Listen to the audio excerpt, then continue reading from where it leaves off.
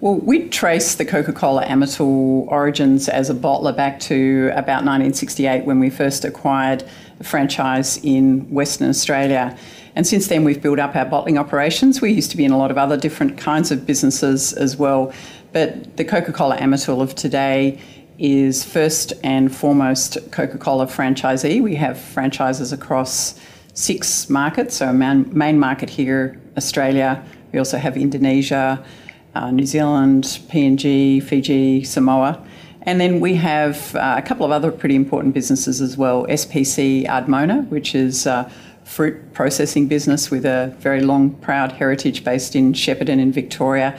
And we also have our alcohol and coffee business where we have a number of alcohol partners such as Beam Suntory, and our coffee business, which is the Grinders brand, is the main brand there, which most people would probably know. And also we're involved in brewing in Fiji. We own Fiji Breweries, which is the leading brewer in Fiji. Well, financial results for FY15 were pleasing for CCA. We grew our revenues by around about 3.1% to $5.1 billion. EBIT came in at just over $660 million, so that was up about 1.4%. Our NPAT was up 4.8% at $393 million. And on a statutory basis, NPAT was actually up 44.6% because pleasingly in 2015 we didn't have the significant items that we've had in recent prior years. So overall, a good result. Well, for the next 12 months, we are aiming to take another step towards that target that we have of mid-single-digit EPS growth, and we'll do that in a way that is, steady and measured.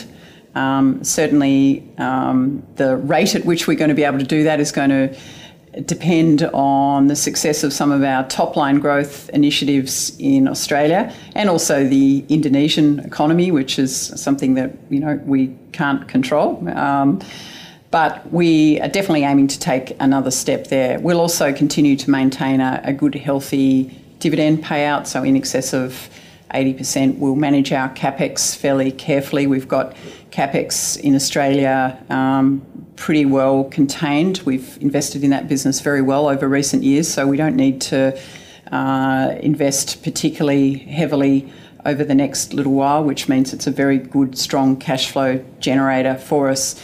And Indonesia, of course, we will invest, and we look forward to continuing to add more capacity there. That investment is effectively funded already because the Coca-Cola Company are now a 30% owner of our Indonesian business, and they put in US $500 million just about 1 year ago. So that business has got a really good, strong balance sheet, which means it's going to be able to fund its own growth for a number of years to come.